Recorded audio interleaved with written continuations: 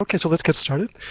So good morning and afternoon and evening to everyone. Welcome to the first webinar for this academic year in the AMICAL Currents webinar series, where we invite speakers on timely issues that bring together interest of the librarians, the technologists, and the faculty at AMICAL institutions. And just so that everyone is aware, we are recording this webinar and we will be posting it within the next few weeks online when we launch AMICAL's YouTube channel.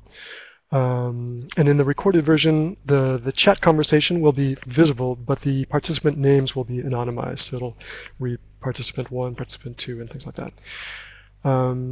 So a quick thanks to Dimitris Duris from Anatolia College in Thessaloniki, Greece, who's running the webinar platform today for us, and who is also launching the YouTube channel for us in just a few weeks. And thanks also to Megan Houlihan, who will be facilitating today's webinar. And Megan, by the way, I think most of you know her, but she was formerly the coordinator of information literacy at American University in Cairo, and she's now the first-year experience and instruction librarian at New York University, Abu Dhabi. So AMICAL's Professional Development Committee is planning a great series of webinars this year, with topics ranging from new information literacies to the digital humanities at international liberal arts institutions. But this first webinar, the first webinar in this year's AMICAL Current series, is dedicated to the new ACRL framework for information literacy, and in particular to one of the pedagogical elements that's underpinning it, called threshold concepts. And it was Megan Houlihan, actually, that first put us in touch with our speakers, so I think it's fitting that I let her introduce them. So, Megan? Thank you, Jeff. I'm so pleased that Lori Townsend and Sylvia Liu could join us this morning, afternoon, and evening for this webinar entitled Threshold Concepts in the ACRL Framework and Introduction. Lori is an assistant professor and the Learning Services Coordinator for the University Libraries at the University of New Mexico. She holds a BA in History from the University of New Mexico and an MLIS from San Jose State University. Sylvia Liu is a reference and social media librarian and assistant professor at LaGuardia Community College, a SUNY institution. She holds a BA in Literature and Government from Claremont McKenna College, a MLIS from the University of Illinois at Urbana-Champaign, and an MA in English Literature from the University of New Mexico. Again, I'm so happy these ladies could join us very early in the morning for this. What's going to happen is that you will be able to ask questions and comment on anything that they talk about through the chat. They might not get to your question right away, but we will have time for questions at the end. So thank you for taking the time for coming to attend this webinar, and a big thank you to Lori and Sylvia. Hello, this is Lori. And we're really happy to be here today, so thank you for inviting us. And thank you for the wonderful introduction, Megan. So it is very early for me. It is about 6:33 in the morning right here in New Mexico. So I'm still getting going, but hopefully we've got a good presentation for you today. As you heard, I'm at the University of New Mexico, which is a research library, and Sylvia is at a community college. We have two other collaborators who work with us in our research on threshold concepts. Amy Hoffer, who's at Portland State University, and Corey Brunetti, who is at the City College of San Francisco. And we've been working on threshold concepts now together for quite a while, for several years.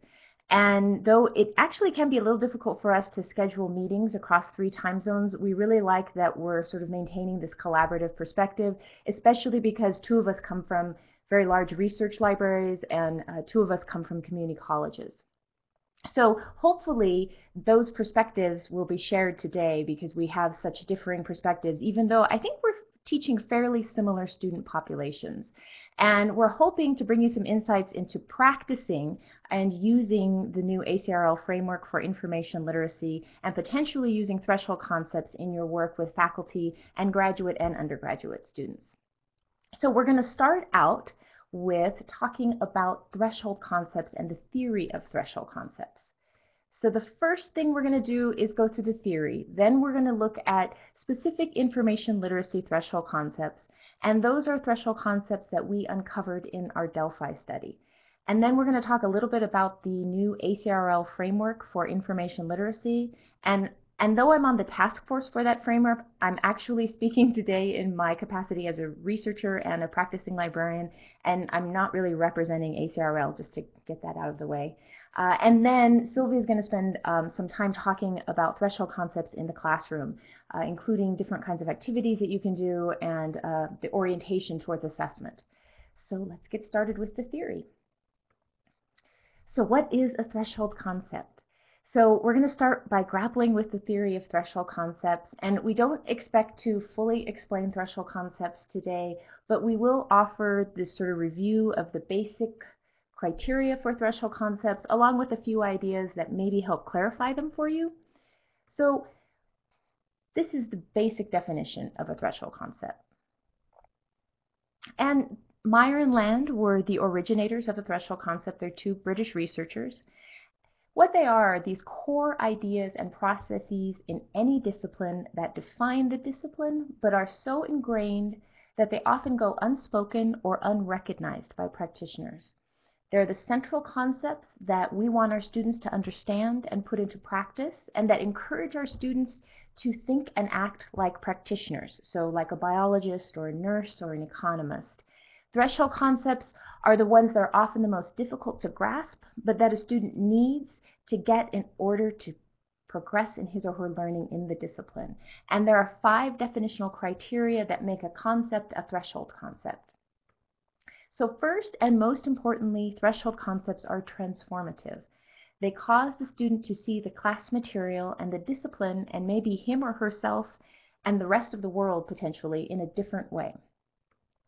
This perceptual shift can transform the student. Students see the content through the lens of the practitioner community and maybe adopt the ways of thinking and practicing common to the discipline. Next, threshold concepts are irreversible. Once you learn them, you don't unlearn them. For example, once you see the old lady and the young woman in this picture on the slide, you can't go back to where you didn't see one or the other. And so this is a way of explaining why we as teachers sometimes have a little bit of trouble relating to where our students are coming from. We've been on the other side of the threshold for so long that we kind of can't remember what it was like before we got it. And this is one of the reasons why threshold concepts can actually be a little bit difficult to identify. Threshold concepts are also integrative. So grasping a threshold concept should help the student gather together all the facts and procedural information and make connections that allow them to see the whole. They may also be able to apply this new understanding in other areas in their life. Fourth, threshold concepts may be bounded.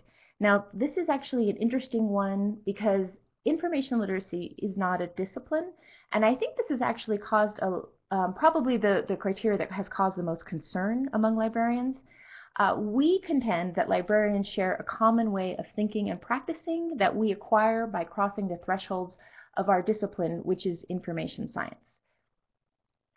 So finally, threshold concepts are often troublesome. And the trouble can come in different varieties, but it tends to center around the fact that we're talking about these big transformative concepts that can provoke student anxiety and resistance. So threshold concepts treat students as potential disciplinary practitioners. And in teaching with threshold concepts, we ask students to see the world through our disciplinary lens. So making this explicit can address some of the traditional power imbalances that often arise in educational settings. And we're not insisting that one or another perspective is better or right, but we're introducing the idea that this is how librarians see information. Maybe try it on for size. So Meyer and Land spent a lot of ink on the idea of liminality and the liminal space. They define it as a space where the threshold comes into view for the learner, but the learner has not yet passed through it. And so this liminal space is an in-between transitional place.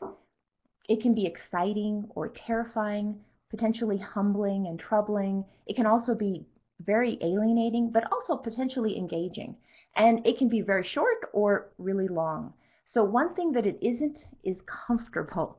So learners move through the liminal space in different ways and at different speeds, but presumably they do not leave the space unchanged.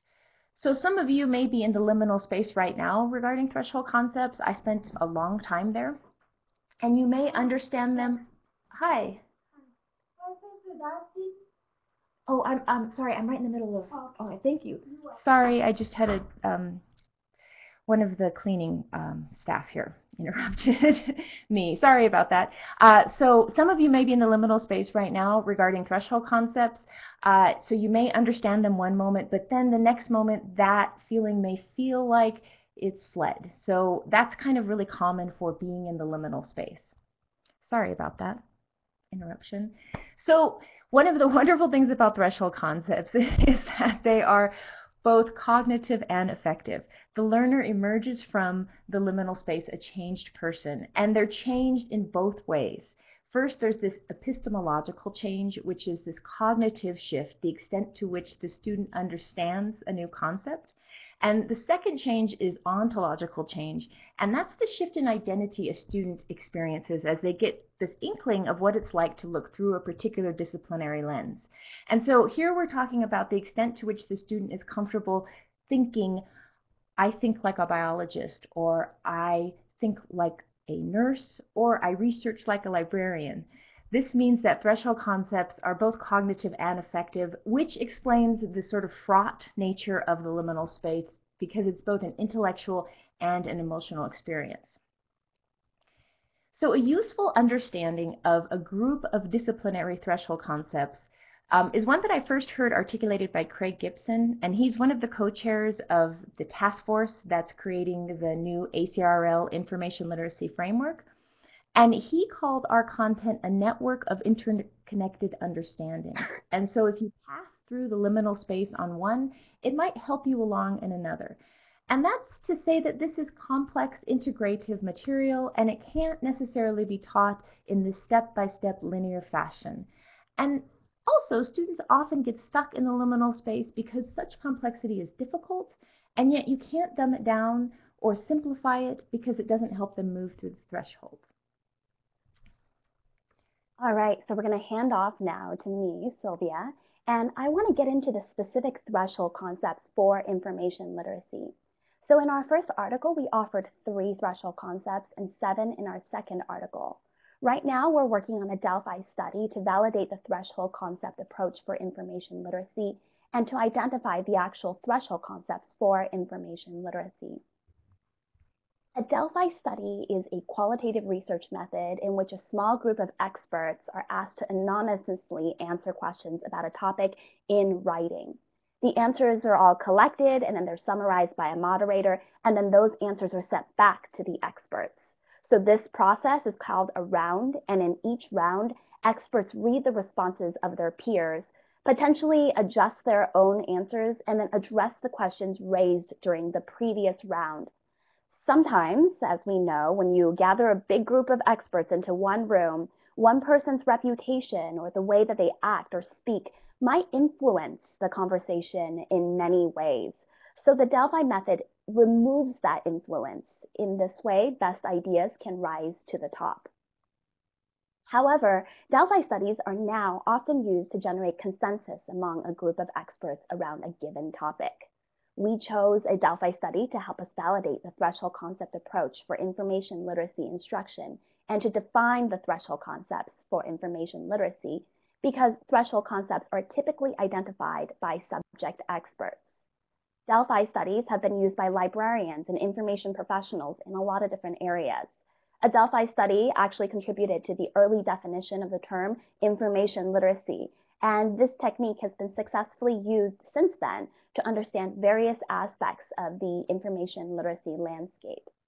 As you may have anticipated, Delphi studies are a huge time commitment for participants. Our study went for a year and 4 different rounds.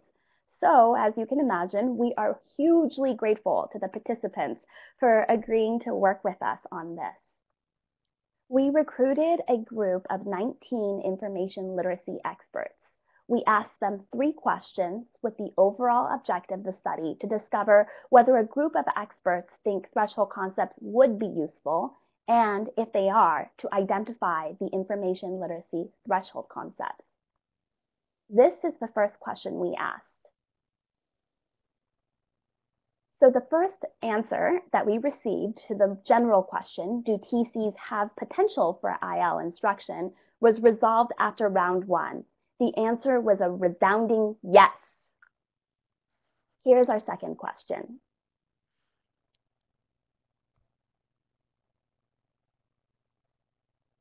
And finally, we asked, based on your expertise with information literacy instruction, do you have any additional threshold concepts to propose?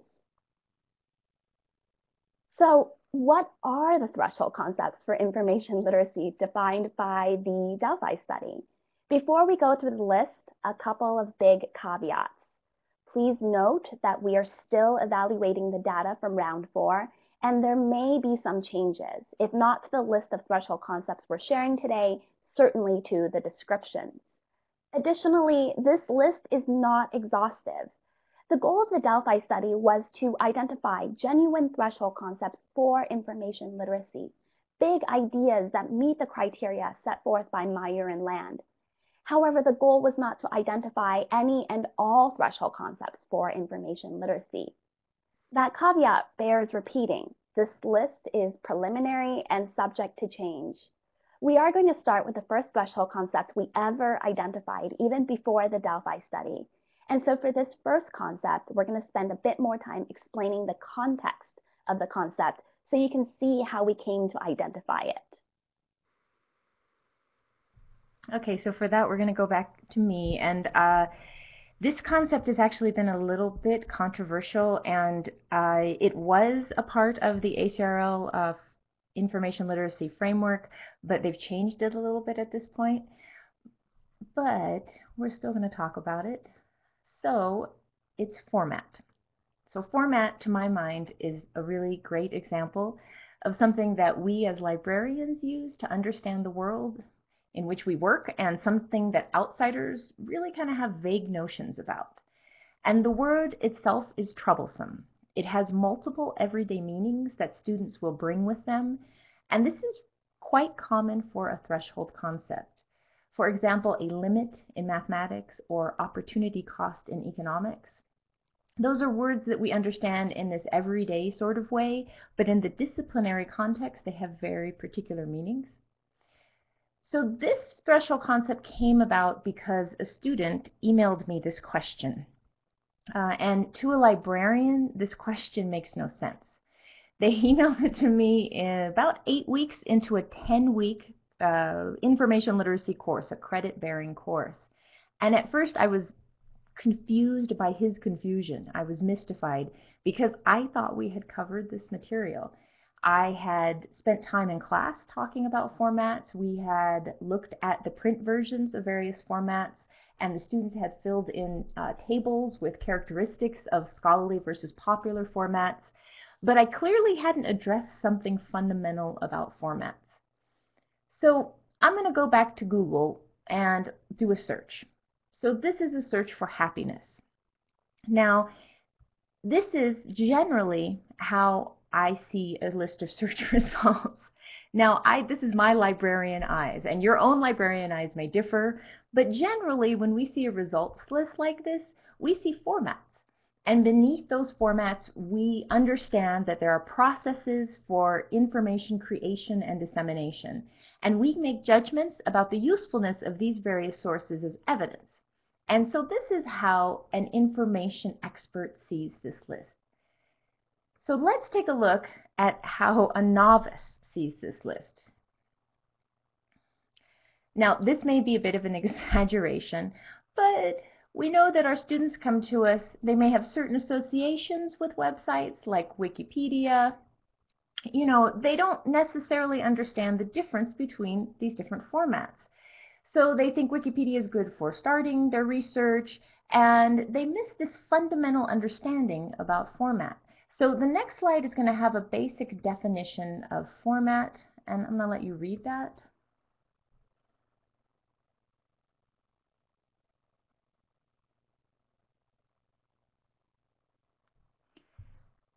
So with this definition, we're shifting the focus from the end format, like newspaper, journal article, congressional hearing, blog, to the pattern of events which produces the information. Now, if you do that, you're shifting the focus of the beginner, and they can't go back to seeing it the old way because the expert is asking critical questions about a source, and they're informed by this very basic understanding of how and why it was produced and disseminated. We also understand that format doesn't mean how the source looks or how the information is experienced, but refers to this underlying process that created the source. Whoops. Yeah. So we're shifting. So those who understand this concept know when it is appropriate to use different types of sources. This concept also de-emphasizes this increasingly irrelevant distinction between print versus online sources, and it looks at content creation rather than how that content is delivered or experienced. And that's always going to be in flux.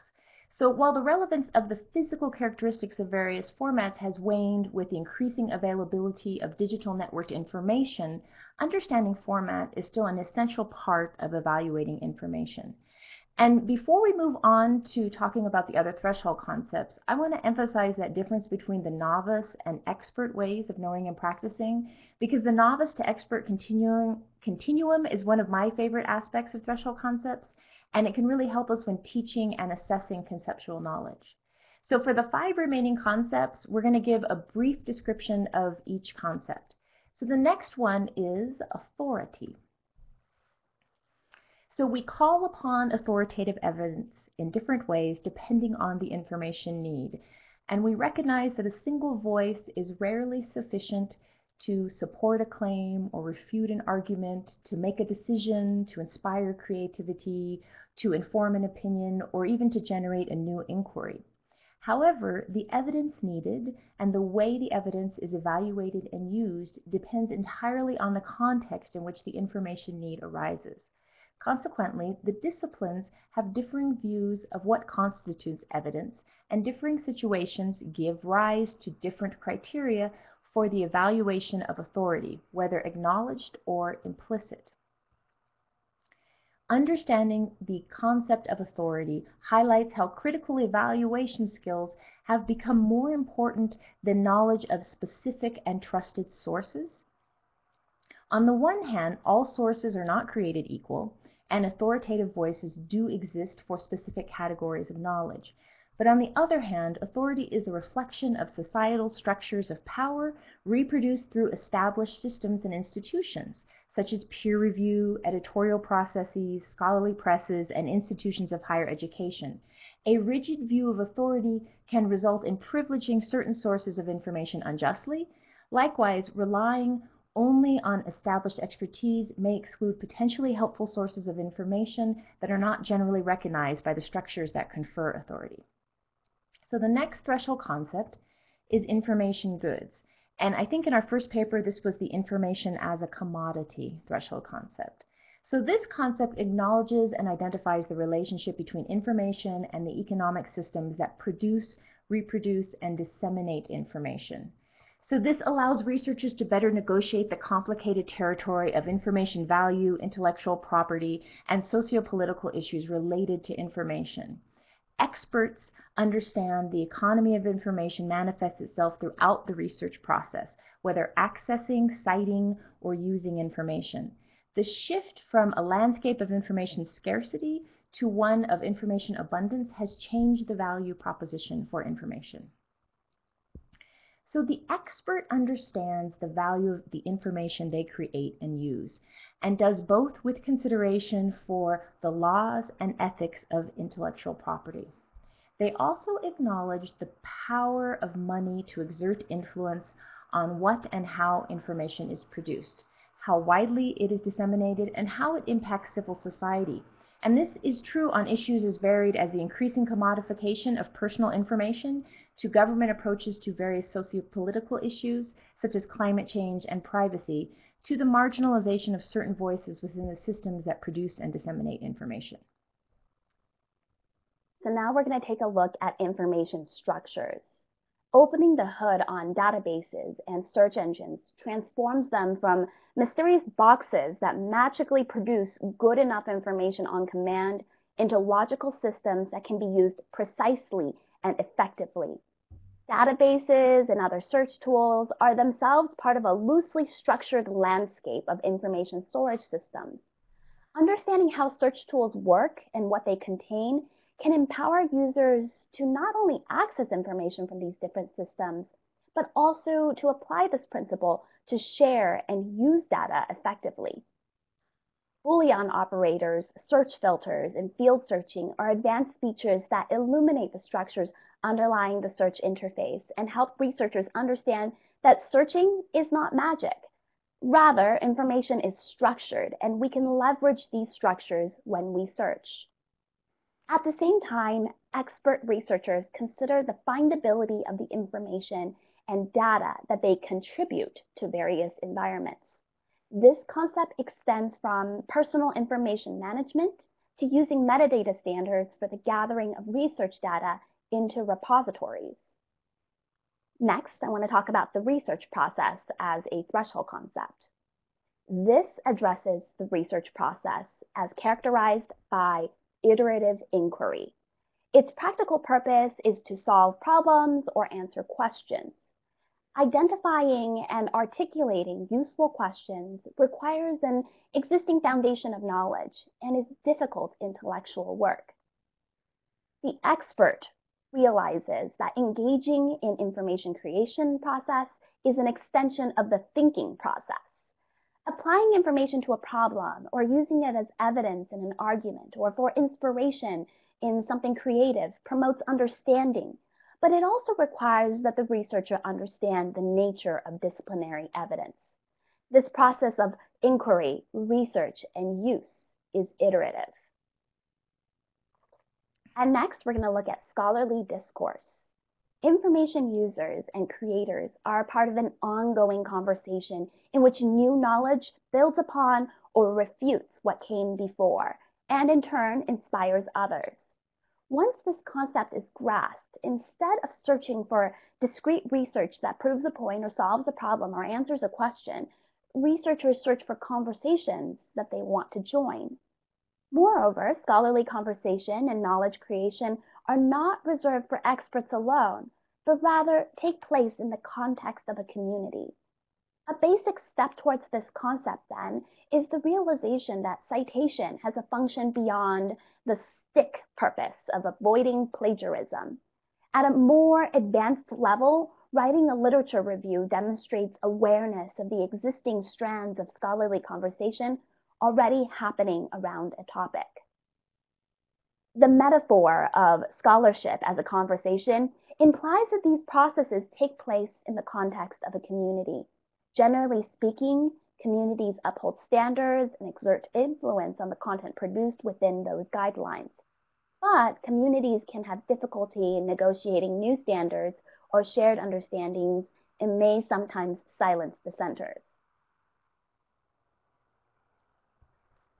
Okay, so now we've talked a little bit about the different threshold concepts that were identified in our Delphi study, and I'm going to make a little bit of a connection between those and the new ACRL framework for information literacy.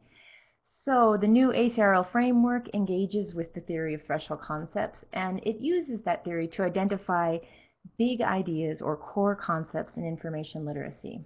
And there's actually a definition of big ideas popularized by Wiggins and McTeague, who wrote the book Understanding by Design, which is a fantastic book. And I'm going to give you a little chance to read this.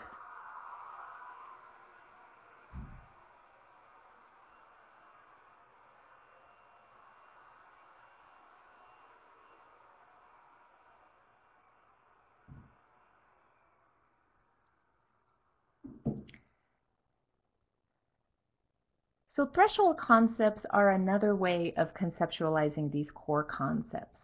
So this way of seeing our content stands in contrast to viewing it as a set of skills.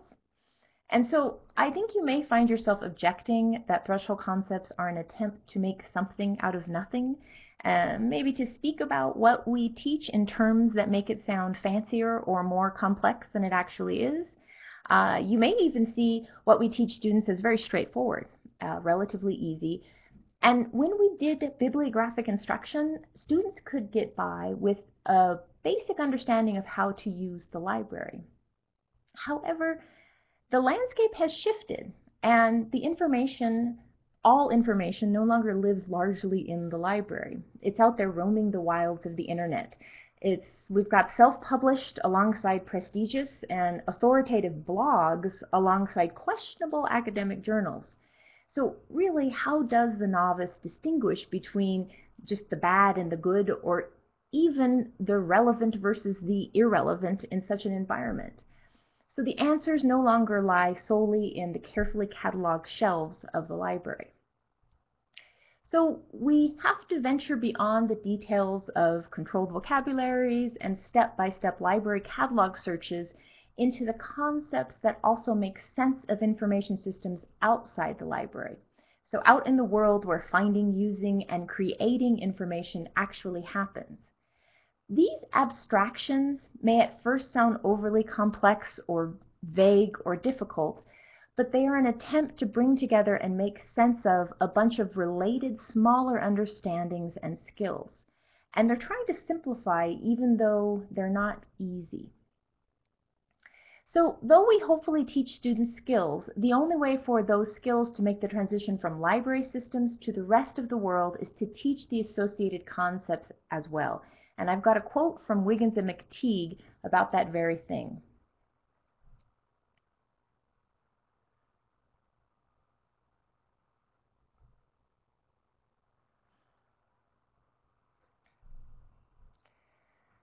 So the framework uses the theory of threshold concepts as a jumping off point to identify some big ideas in our field. And it's hoped that by focusing our teaching and curriculum design efforts on these big ideas, we can develop information literate students. The big ideas in the framework began with early results from our Delphi study from round 1 and were modified based on the knowledge and expertise of the task force members. So the frames do not match the results of our Delphi study, nor are they all necessarily threshold concepts, but they are big ideas for our field as identified by a group of experts and practicing librarians. So the structure of the framework, it is composed of 6 frames, and each frame consists of 3 basic parts. So they each represent a big understanding, but they go beyond the big understanding and they lay out knowledge practices and dispositions for each understanding. The knowledge practices are ways that students can demonstrate their understanding of a concept. So these are specific things that we can expect students to be able to do or understand related to the big idea. And I think it's understood by the task force that you may identify more knowledge practices for a given frame depending on your local context and the priorities that you've set in that context. So for example, we're going to take a look at the most recent iteration of what used to be known as the format as a process frame and is now the information creation as a process frame. And this is actually unpublished at the moment. So this is a draft of the new frame description.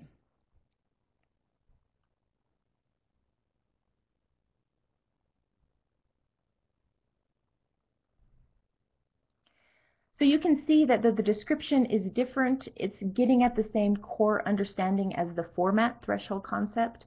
Not all of the frames match up with the threshold concepts identified in the Delphi study, but this one is pretty close. So now I want to look at a few of the knowledge practices, which can really be characterized as learning objectives. They're very similar, not exactly the same, but similar. So this is again for the information creation as a process frame.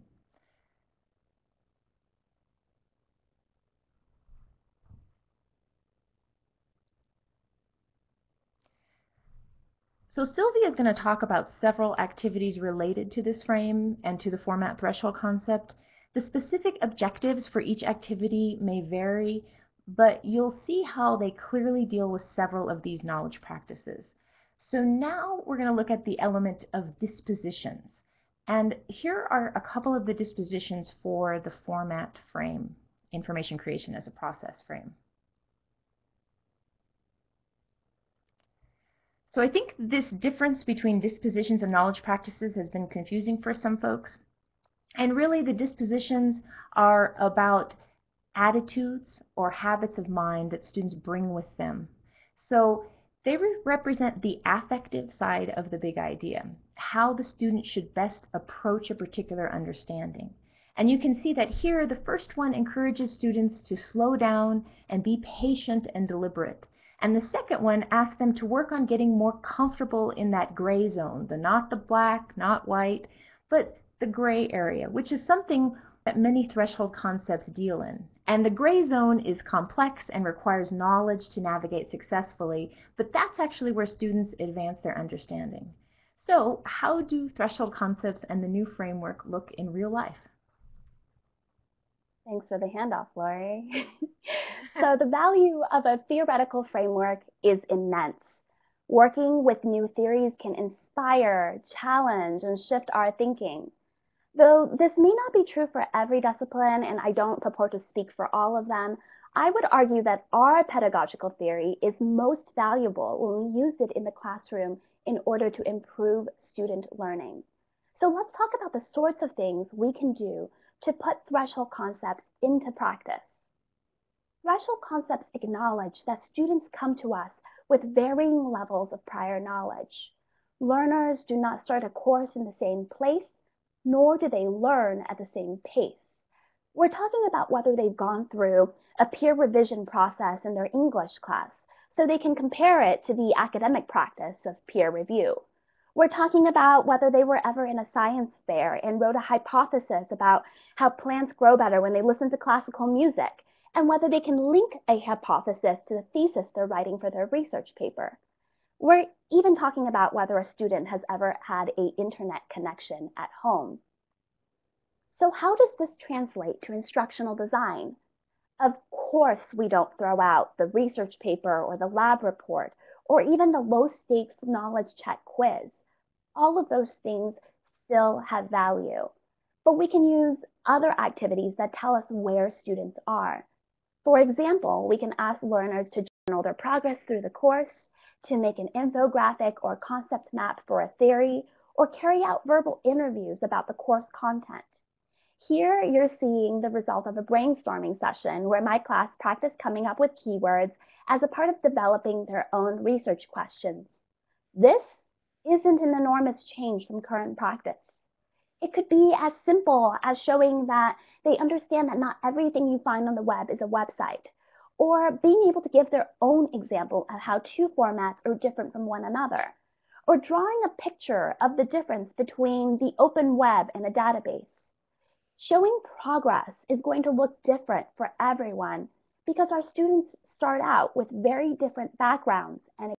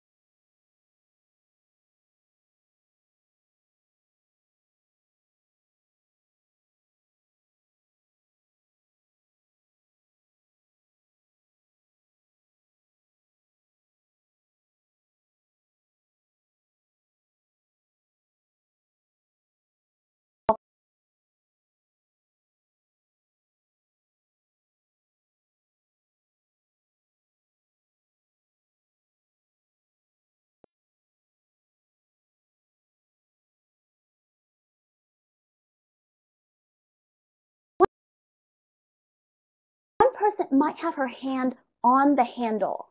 When the learner is introduced to a threshold concept for the first time, she might walk right through because she's had exposure to similar ideas, or she was given an example to which she could relate. She's already right there. Others may take twice as long because they're several blocks away from the door, or because they stopped to get a coffee. Still others walk around in a circle for a bit, or sit down in the same place for 3 months. When we're teaching a 60-minute library instruction session, it's going to be difficult to know where our students are in terms of their prior knowledge.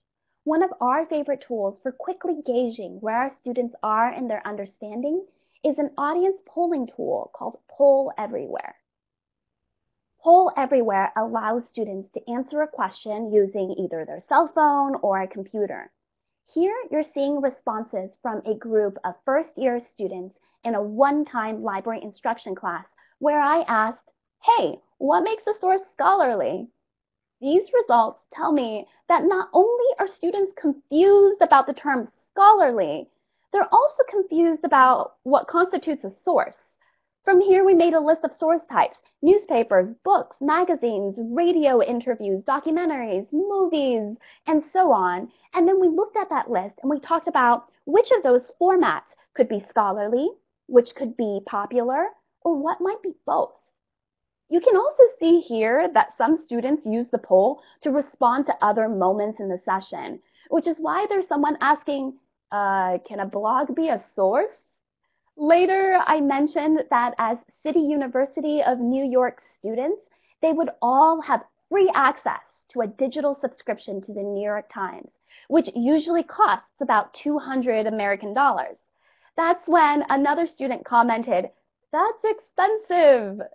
Though these responses may seem to indicate otherwise, when this class walked in, they were shy and they were resistant.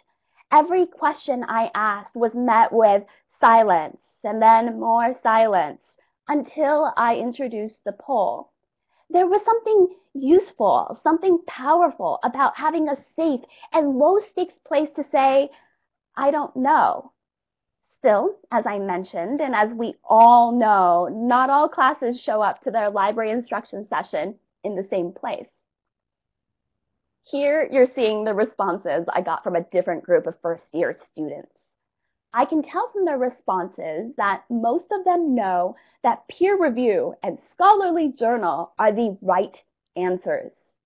The fact this one phrase is coming from everyone, though, tells me that I can start pushing on those answers to get at questions about authority and about scholarly discourse. I ask things like, what do you look for when you're checking a classmate's writing? And what percentage of journal articles do you think are rejected every year? I ask, is a Yelp review written by a food expert and a famous chef a scholarly source? And is Tylenol CEO an expert on pain relief medicine? But is she a good source of information if she tells you that Tylenol is the best pain relief medicine? I attempt to contextualize their answers and build on what they already know. Now we are looking at the same question posed to students in my semester-long research strategies course. Their responses tell me that, hooray, most of them did the assigned reading, but that they may have some complicated ideas about the relationship between opinion and scholarship. With this class, I called on students to define the components of authorial expertise and to separate commentary from analysis statements. I asked questions like, does the value of a source change depending on who is reading it? And what is the difference between an opinion and an argument? The what makes a source scholarly question pairs well with an activity created by Kevin Sieber, who is the library instruction coordinator and government documents librarian at Colorado State University, Pueblo. When we teach students about different formats, we typically rely on visual cues.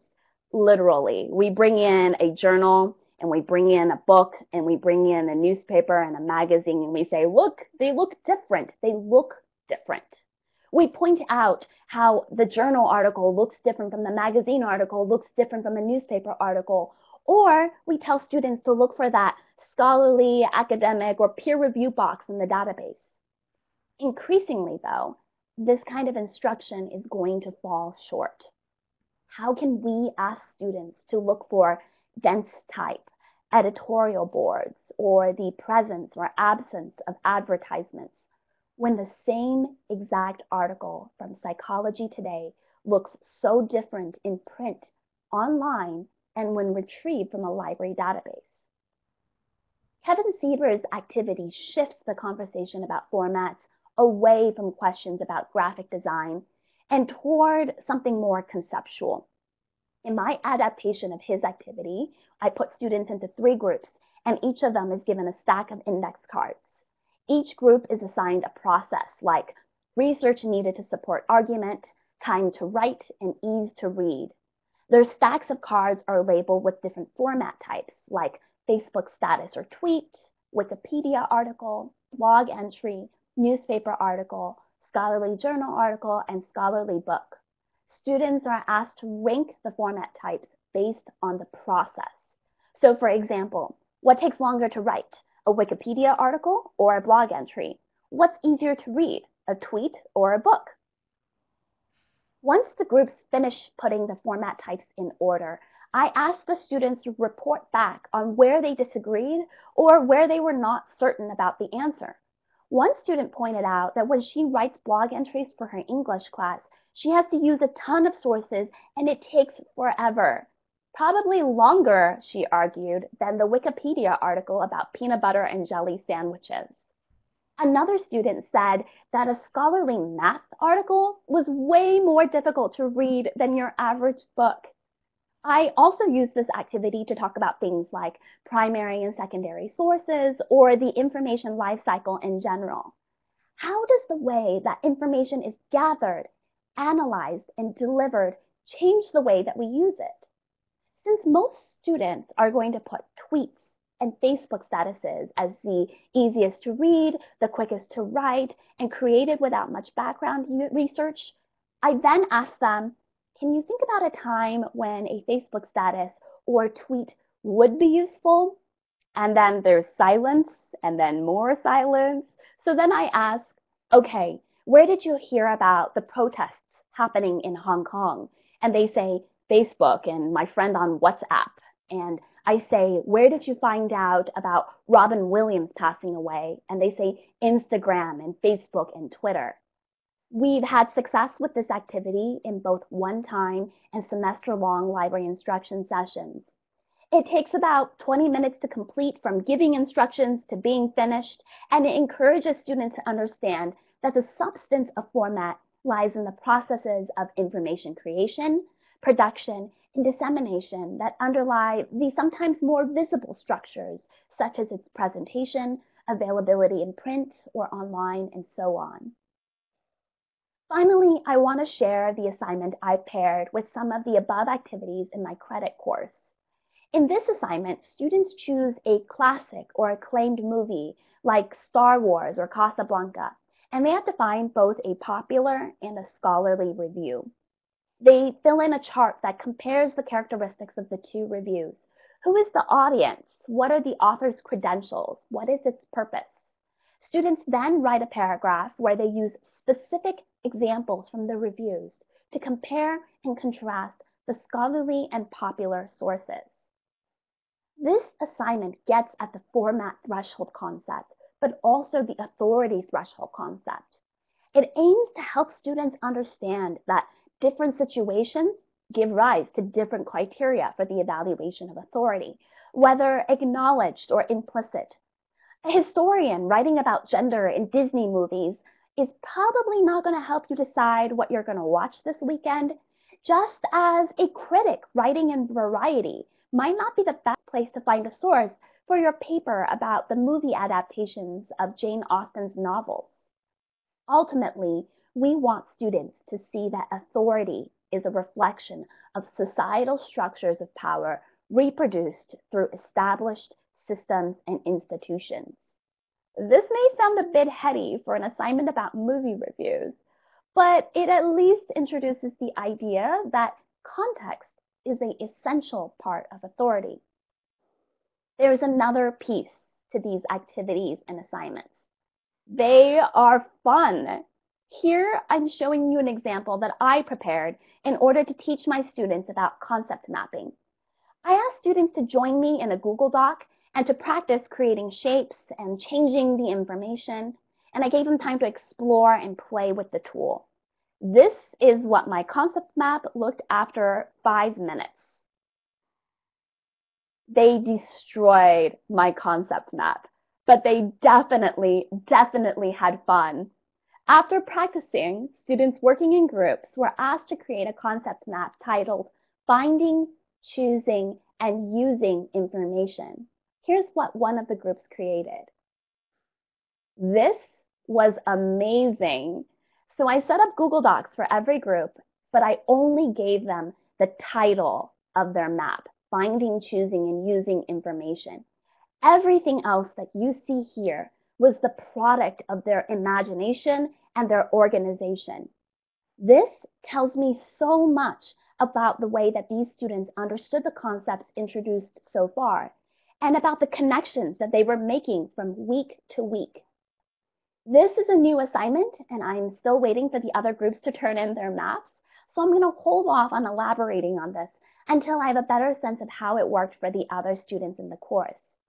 I share this, though, to give you an example of how working with threshold concepts has changed completely the way that I teach.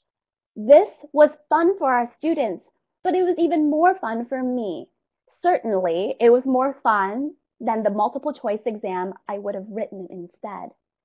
Planning out an assignment that would capture real student learning, that would require analysis and synthesis rather than reporting, was challenging, energizing, and exciting. Here you're seeing some friendly tuxedo cats on the cusp of their own threshold. When I was first introduced to threshold concepts, I was completely overwhelmed by how much it raised the stakes. I have a difficult enough time covering library services and resources in an hour. And now I'm going to teach students how to interrogate the contextual underpinnings of their information world. It's a lot.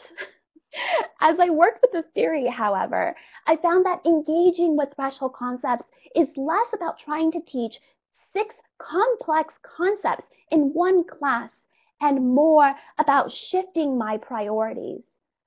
My objective moved from help students define articles that take a pro-con stance on a current event to frame topic development as the first step of a research process in which inquiry leads to the creation of new knowledge. Still, a shift toward conceptual teaching does not mean that 20 students cross the threshold in 1 hour. Instead, I use that 1 hour to invite students to approach, if not cross the threshold. When I get near a threshold concept with a student, I remind myself, hey, you're planting a seed. I'm introducing the threshold, maybe helping it come into view, but we're going to circle back over many times until the student finally does cross through and experiences an aha moment. Engaging with threshold concepts develops a community of practice around a better understanding of student learning. It gives us a chance to talk about where we all struggle, and it destigmatizes the experience of not getting something right away. It acknowledges the individual student and librarian as subject matter expert. In our experience, shifting the focus from skill-based training to conceptual teaching has been energizing and it's been stimulating. And that's a non-quantifiable benefit, but it's one that contributes to sustainable teaching. Threshold concepts and reflective teaching can also reveal the nature of the content we teach, the underlying complexity. What we're trying to teach students is not simple. You can see how something that seems obvious to us as librarians, for example, that you can track down the source of the information you read, might actually be really troublesome. But this also means it's potentially transformative. Reflective teaching is something that we can do together. Our particular group of co-authors is proof that it can be done across institutions with different academic missions. We believe that there is a lot of room for everybody here, and we want to invite all of you to be co-investigators as we work to develop this emerging theory. Thank you. Okay, so are you ladies done with your presentation? Yes, thank you. Okay, so what is going to happen now is we are going to open up the floor to questions. Sylvia, I don't know if you saw the chat while you were talking. There's been a number of questions about some of the assignments. They wanted you to share a few more details. So does anyone have any specific questions that maybe Sylvia could answer about? Okay, so Jorge would like to see the sources again. So do you guys want to specifically look at any of the assignments that Sylvia looked at?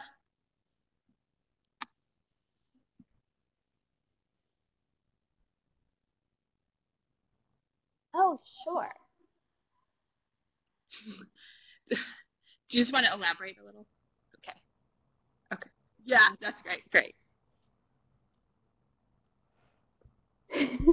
You know, I can talk a little bit about how I transition.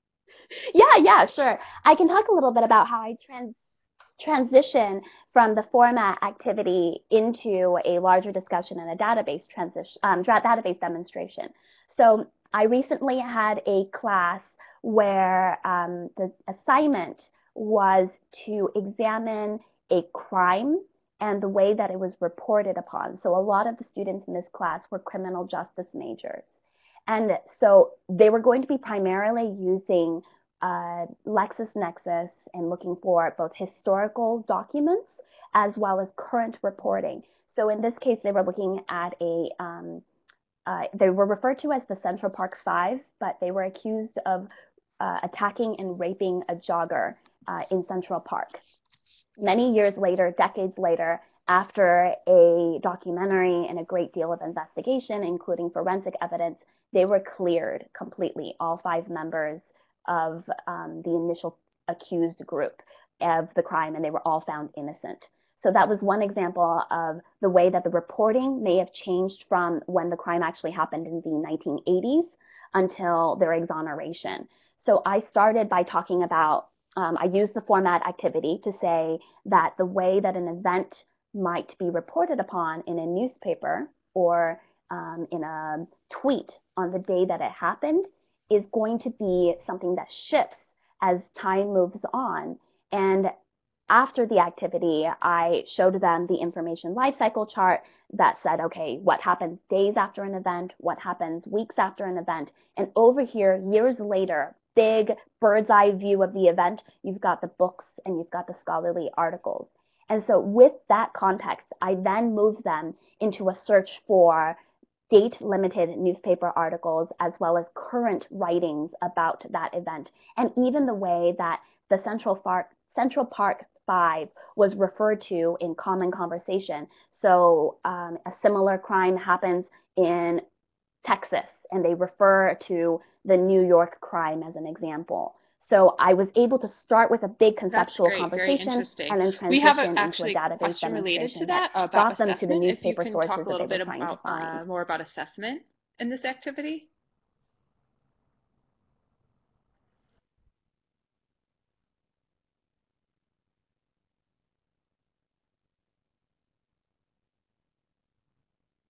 Sure. So in that case, we aren't really assessing each of the one-shot sessions because they're only in here for 1 hour in a semester, and I probably teach anywhere between 13 and 20 classes. But as a program, the library does do a selection of classes to do both pre-test and pro-test, and all of the teaching librarians at my institution try to address a shared list of teaching objectives. So being able to understand Boolean searching, awareness of library sources, and distinction between popular and scholarly sources, and knowledge of library databases as a preferred source of information. And so students are asked about a really quick short survey before they have the library instruction. So maybe 20 classes out of the 200 classes that are taught in one semester are given the pre-survey, and then 20 classes are given the same survey after library instruction out of the 200 classes. And we've been able to chart a statistically significant difference between the success of students in answering those questions in the pre versus the post groups. But Lori, I was just going to say, we're starting to work on assessment here as well. And one of the things that I think has been most challenging about talking to folks about using threshold concepts and the new framework in teaching is the one-shot dilemma. And I think that this is actually the first semester that we as a group, the four of us, have been trying to incorporate threshold concepts into our one-shot teaching. And we came across that wonderful activity from Kevin Sieber, the format activity, which is fantastic. We had already been using Poll Everywhere, with one of the favorite questions being what makes a source scholarly, to just start engaging them with that question of format. But what we're doing at the University of New Mexico, which I think is something that a lot of people are doing, is we're flipping the curriculum. And so we teach a ton of those English 120 classes. They're English 100, 1A, whatever they're called at different institutions. And I'm sure a lot of us do that. And what we've done is we've moved a bunch of sort of tutorials and including a little conceptual piece on format into an online environment using Qualtrics.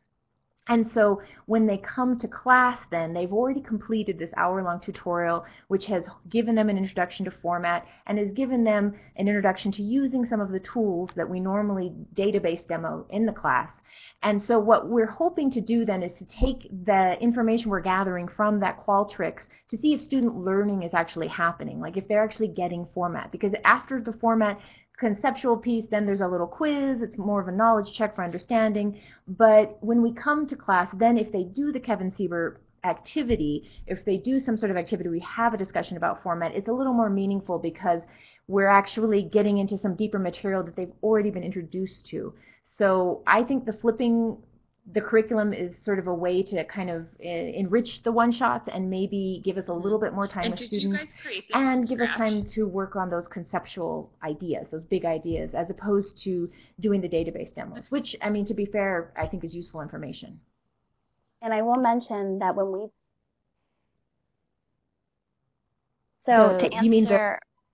Sorry, to answer Angie's question really quick, it's Kevin Sieber, and he's at Colorado State University, Pueblo, and he does have a website. But Lori, if you want to talk about the creation of all of this. Oh, you mean when you ask, do we create? Oh, I actually used as a model, I based it on a presentation that I saw at a conference from a librarian out of Kansas. And she had created a tutorial, and the only thing that I really changed was that I added in a little bit about format, and like I said, a little presentation about format and introduction, and then everything else was, I think, pretty much what we all teach, like, you know, topic development, identifying keywords for searching, searching strategies. There was a little bit about citation, mostly just how do you generate an automatic citation using a database, resources for, you know, correcting those automatically generated citations, just that kind of thing. And I mean, I think that at the first year level, we're talking about introducing them to what the library is about and making sure that they know us and like us and that we're warm and friendly people who really want to help them, and that we can just kind of get going on the threshold concepts. And I think that in my mind, the threshold concepts, they will encounter these in later classes, in we had a the disciplinary classes, and that is adaptive learning a way students to learn the threshold concept. Big ideas and bigger concepts.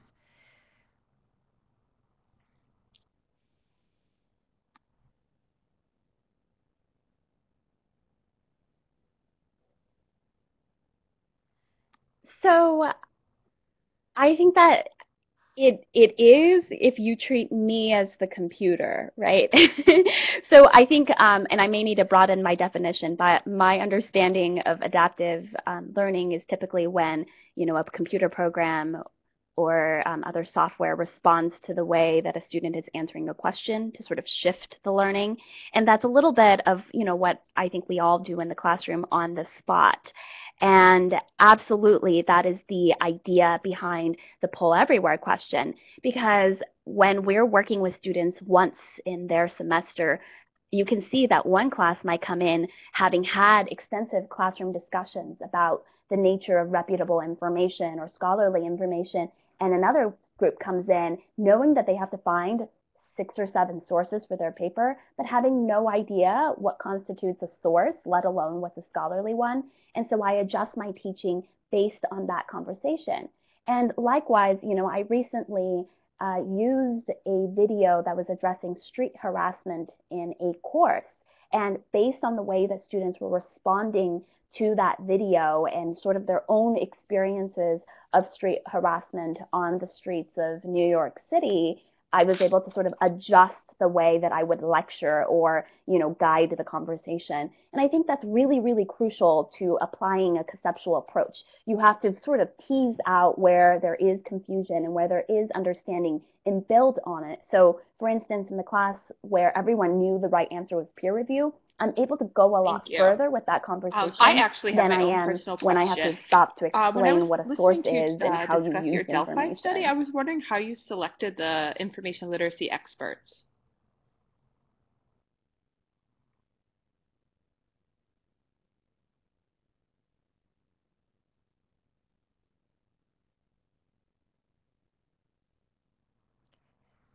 We did a literature search. We just did a search for information literacy, or there were specific keywords we used, information literacy or something to do with research in WorldCat and in the 2 library and information studies databases. I think there's one from EBSCO and I forget where the other one is from. And we looked for people who had published extensively. We actually, in the first searching, we turned up a lot of library school professors. So we also made sure to try and get a good mix of people who were publishing but were also practitioners, and as well as academics. Interesting, and everyone happily agreed to participate? Most of the people that we invited we did not know personally. Okay. We just did that search and got a big list and invited a bunch of people. So we invited a lot of people. We got about 20 participants. we were like, we need probably like between 10 and 12 is where we were aiming, because in other Delphi studies that we had reviewed, that typically was enough people. But I think in the first round we had 24 accept, but I think 19 actually participated. And then after that, I think it settled in at around like 12 or 13 in each preceding round that participated. And people would like skip around and then come back, and some people went throughout the whole thing. So it was very basic. There was no real magic in inviting people. There were, the other thing we did also is we actually looked at the leadership of various information literacy and groups, that is, how and many invited sessions do people you who normally were have with involved a in the class? leadership. So that was just I think we're discussing one-shots here.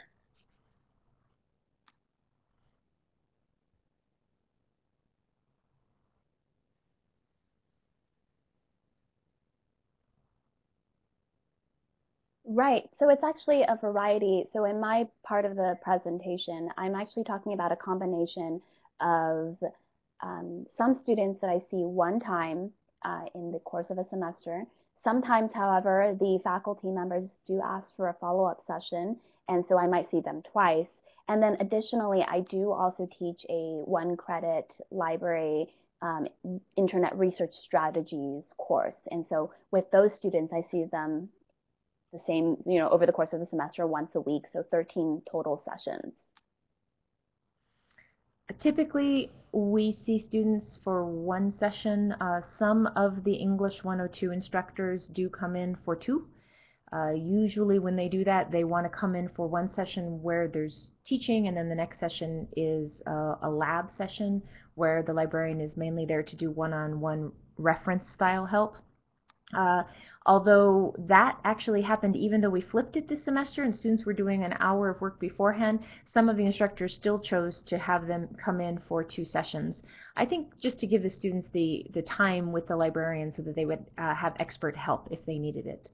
We also have a credit course. It's an upper division course. We actually, here at UNM, we have an academic department that lives in the library, and one of the courses that we teach that's a part of that academic department is taught by librarians, and it's an information management for professionals course. It's designed for juniors and seniors, and it's a 3-credit course, and the librarians take turns teaching it.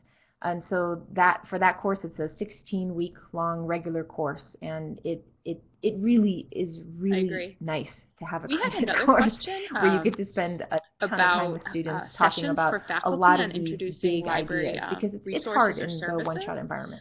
And if you guys have experience with those, and I would like to add to that, if you do have experience, have you inserted the threshold concepts into these sessions?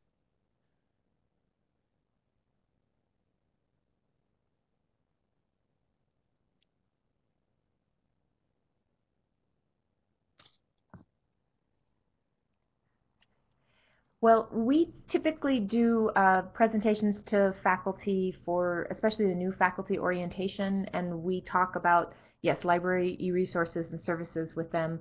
And then, of course, most of that we're expecting our subject librarians to handle on a regular basis. But we do regularly present on that for faculty. And wait, what was the second part you asked about? Oh, threshold concepts. Mm-hmm.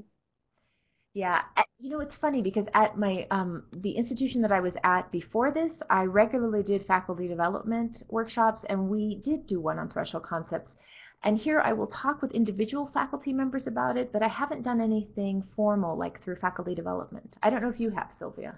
That's my experience as well, and I will say that in the interest of not, you know, spending an hour filling their brains with a new theory, typically what I will do is when speaking with a faculty member prior to their library visit, I'll say, so I can definitely tell you about how to find books, and I can tell you about how to figure out the databases, but do you think your class would, you know, benefit from a activity interrogating the structure of information?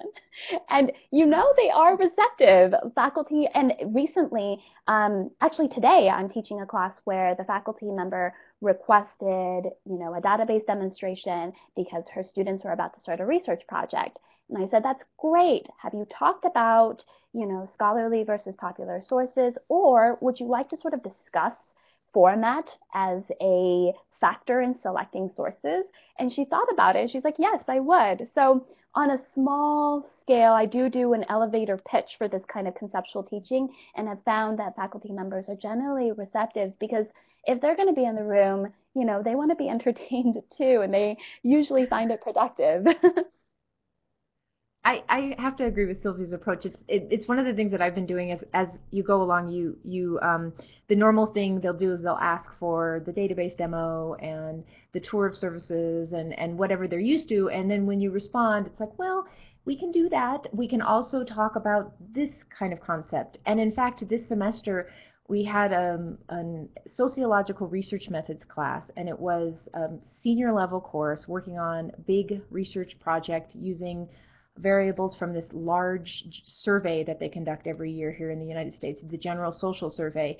And we came into class and we did, I co-taught this with a librarian, and we did the usual like database demo kind of thing, but what we did was we started with one of those poll everywheres, and we asked the students, what variables are you using for your research, or what is your topic?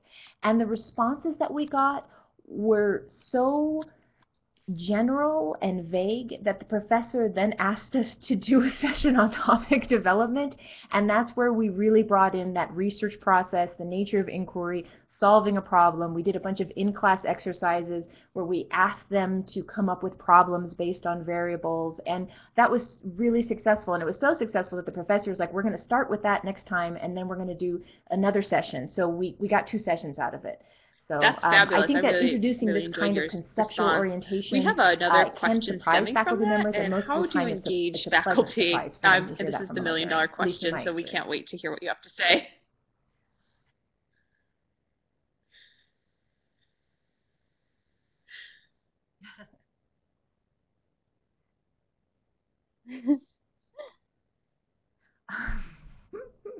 We have an overall problem getting faculty to work with librarians, huh? Sylvia, So, you could start? well, I will say that I have to give credit where credit is due, and I do have a coordinator of instruction and other instruction librarians who are really great at going to department meetings and showing up at the campus curriculum committees and really advocating for the library. And I do enjoy being at an institution where the higher level administration does consider librarians to be a crucial part of the campus environment. And here at LaGuardia Community College and under the City University of New York scope, librarians are considered faculty. And when a student addresses me and when another faculty member speaks with me, it's by the title of professor. So I think that seeing the librarians as equals in this environment absolutely does immediately start a conversation, because it's not about passing off their class to babysitters for an hour, but rather, engaging them with a guest speaker who is an expert in their own right. And so that is an advantage that I find I'm very grateful to have. But that being said, I think that what's been really, really productive is, faculty speak to each other. They gossip. And so when they come to the library and we do a really fun and interactive and big questions kind of session, then I start to hear from other faculty and I start to, get specific requests to work with me, and I start to hear from faculty a little earlier than I would have otherwise. Instead of getting an assignment a day before or not at all, I start to hear from faculty who want to talk about what they're working on in their class and what they've read recently.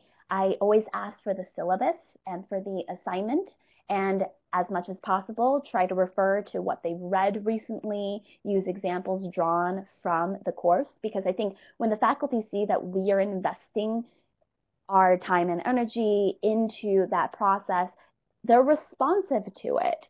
And so I don't think Lori and I have done anything on a big programmatic level, but that kind of grassroots infiltration into the departments has been effective.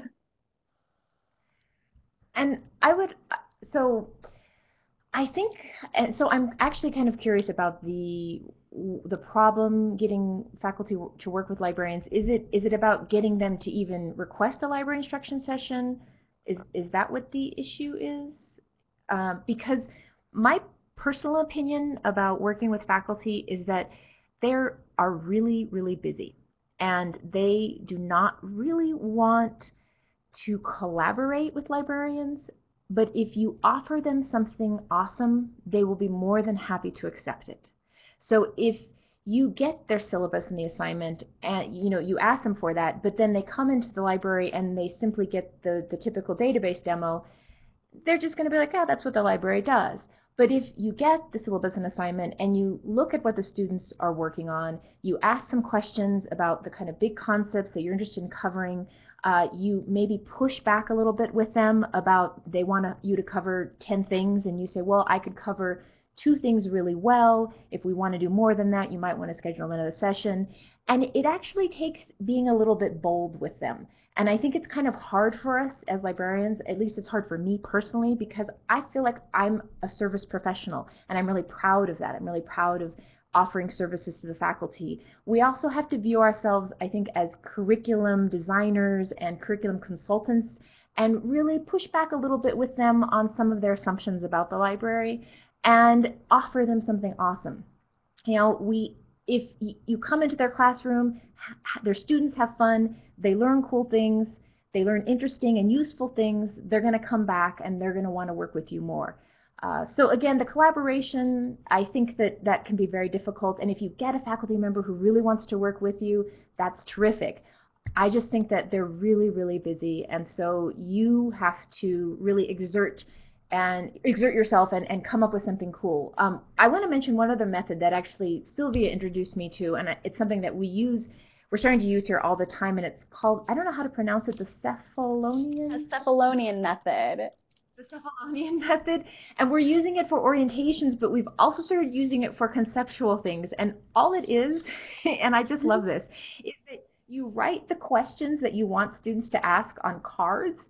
You distribute that to random students as they come into the classroom. And so then when you want a student to ask a useful question, you're like, whoever has the red card, will you please ask a question? And even though that sounds kind of ridiculous, it's super helpful, because when the student asks the question, they're much more interested in listening to the answer, even if it wasn't their question in the first place. Is that an accurate description of it, Sylvia? Yeah, but I think we should give some examples, right? So I've used it, and I see that Megan's used it. It's really fun because, you know, it's part of like that threshold concept-y kind of approach. Even though we're not getting at a threshold concept, we're thinking about the way the students learn. And you know, when you ask, you like talk for 30 minutes and then you say, hey, does anyone have any questions? And no one ever has any questions. But now you're giving the questions that they should be asking, right?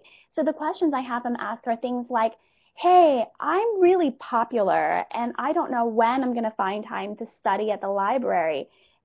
Is there something for me? And then I tell them about how long the library hours are. Or I say, my roommate is always listening to Justin Bieber and I can't study. How can I get away from him? And then I tell them about group study rooms, right? But Lori, you've been using it for like bigger questions too, like other than like just jokes. Well, it actually hasn't been me. It's been one of the amazing librarians I work with. She's actually been using it for big idea questions. So she actually, because we give them the format concept, the format introduction to formats and a little video tutorial, when they come into class, she has them ask questions that relate to that it kind of push on these notions of formats and how you use formats, and so I'm putting together, I want to make a little database of these questions because I think they're really useful. And she does the same thing with the research process and topic development, and sort of pushing back against like, well, how does topic development look for a biology topic versus a sociology topic, that kind of thing. And I've also done, what good are you when I have Google? Or you don't have what I want. And I put it on the paper in big caps and I say, shout at librarians. So sometimes do interpretive dances that. Or dramatic acts to really engage them. And I've had some fabulous, fabulous results from that.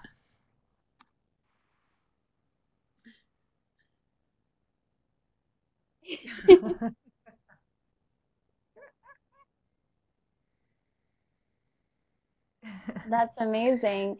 Yeah, it's a lot of fun because I've tried this just one time, but I've had students do a tableau. So, you know, it's all about representing what's in their head, right? So I say, make a tableau, so freeze yourselves in place to represent, you know, a Google search versus a database search. And then I leave the room for 5 minutes.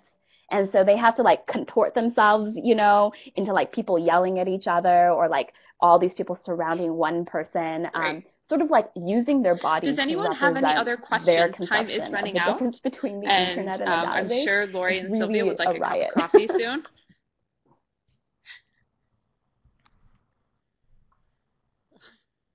That's good. I see someone else is just writing one thing. So we'll just give you guys a minute. I see a few people are typing in. Otherwise, we will wrap things up. Yes. Can I interject a question? Can you guys hear me? I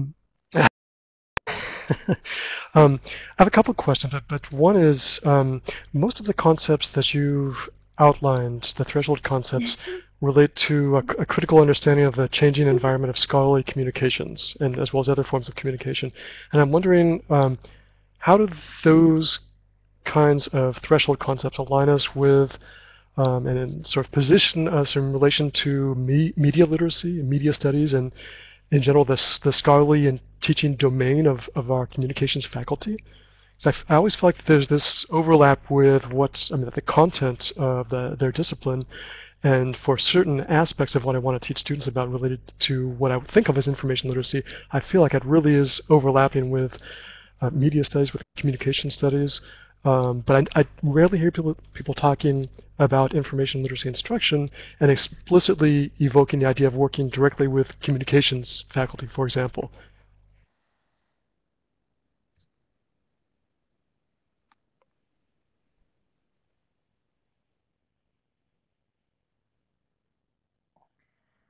So I'm actually the communication and journalism librarian here, and I've observed the same overlap. I actually think that there is a significant overlap between the threshold concepts that we're talking about. We say information literacy threshold concepts, but they're, in my mind, I think of them as sort of information studies or information science threshold concepts.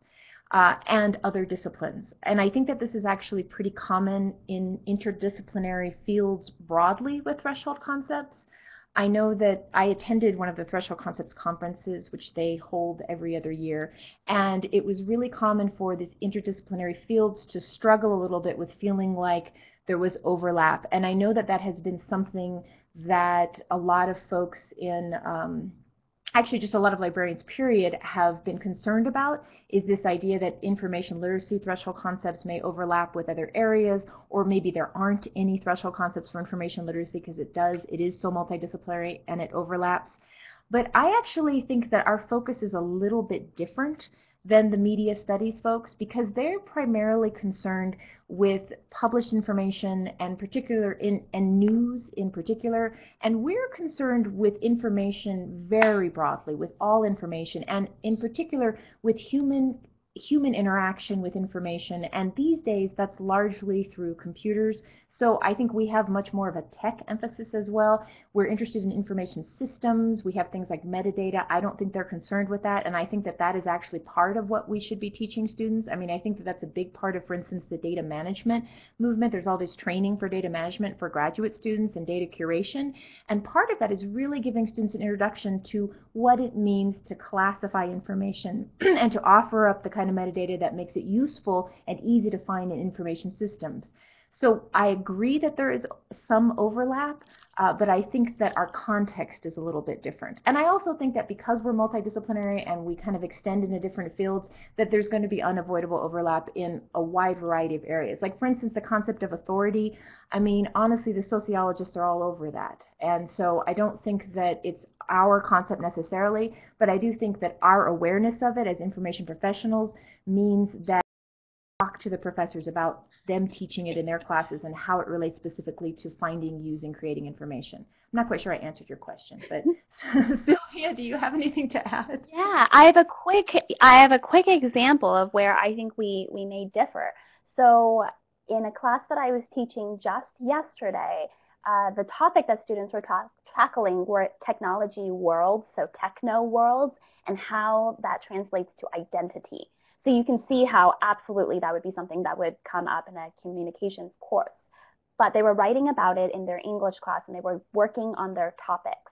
And so one of the things that I demonstrated is this was a popular focus for a lot of the groups in the class. They all wanted to write about social media, of course, right? And a lot of them were also interested, because they were communications or business majors, in advertising.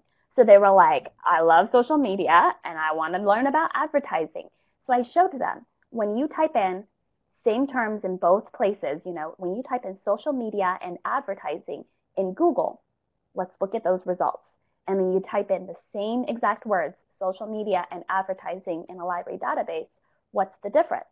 So I asked them to take a look at the two sets of results to come to the conclusion that when you type those words into Google, you're getting results that are trying to either sell you a service or teach you how to sell something.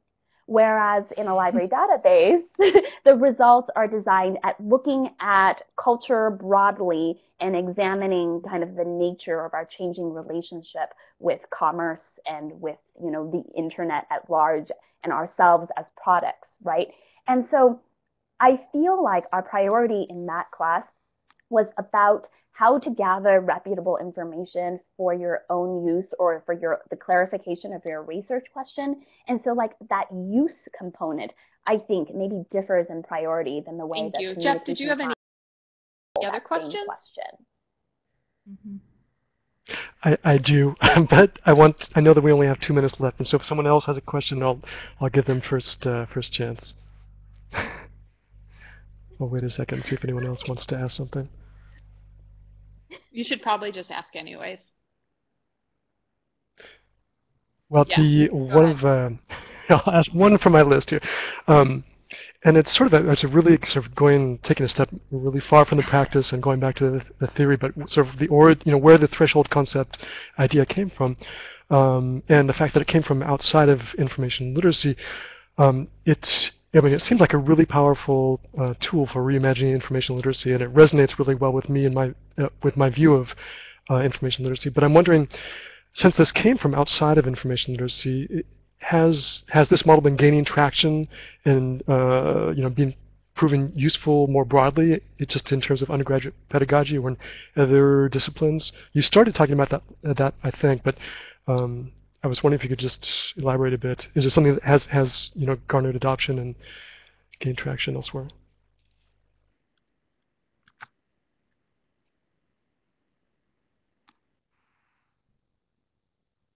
I think it has. It's actually been pretty wildly popular in the disciplines. They've published, Meyer and Lin have published several books, and each of the books has chapters that are from the varying disciplines. I think that there has been pickup, especially in more technical disciplines where the knowledge is perhaps not negotiated quite so much. So in engineering, for instance, they love threshold concepts, but maybe in English literature, folks like to argue a lot more. Same thing in sociology and in some of the humanistic disciplines like history. So they have debated a lot about it, but in more technical fields, they really like it because they see that it's a way for them to focus their curriculum, their curricular efforts, their teaching, and get students through some of these big ideas. Because what has been happening, and I think we all know this, is that students take a class like Econ 101 or something like that, and they come out and they don't remember any of these big ideas that we would like them to remember. And so it has been very popular. And if you do a search for threshold concepts in Google, typically one of the first results is a giant website full of the threshold concepts literature, a listing, a big bibliography, Mick Flanagan, and that has articles from all different disciplines. So it has gained a lot of traction, and I think it's being taught in a lot of faculty development. That's how I learned about it, in a faculty development workshop. So it's being taught widely in the United States at this point. And I think they're actually having their next conference in North America, not next year, but the year after. Sylvia? I think that sums it up, basically. So it has been very popular. I think because higher education, folks don't want to take a bunch of classes about educational theory and pedagogy. Thank you. And this gives it's a bit of a shortcut. On behalf of AMICAL and all the participants today, I would like to thank both of you, Lori and Sylvia. This has been a fabulous webinar, and we really appreciate you waking up extra early to be with us today. There's people, and I would bet, well, it's 7 p.m. where I am, so some people stayed up past their bedtime, I would imagine, just to attend this, and I think it's been really useful. So on behalf of everyone, thank you very much.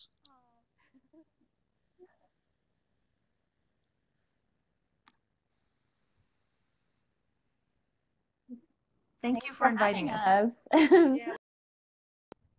Bye, everyone.